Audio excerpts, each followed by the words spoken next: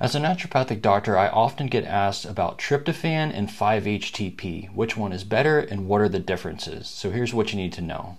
Tryptophan is an amino acid that's found in protein-rich foods like turkey, like chicken or eggs, and is converted into 5-HTP, which is then converted into serotonin.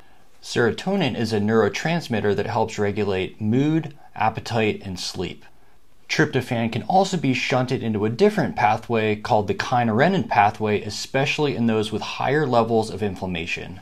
Keep in mind that tryptophan also competes with other amino acids for transport across the blood-brain barrier. 5-HTP is a direct precursor to serotonin and can help with anxiety, insomnia, and depression. Unlike tryptophan, 5-HTP can readily cross the blood-brain barrier and doesn't compete with other amino acids. 5-HTP turns into serotonin at a much higher rate than tryptophan, so there's actually a risk of depleting dopamine.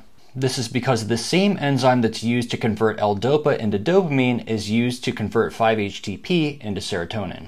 5-HTP and tryptophan can both have their place, but it really depends on the unique needs of the individual and their medical history.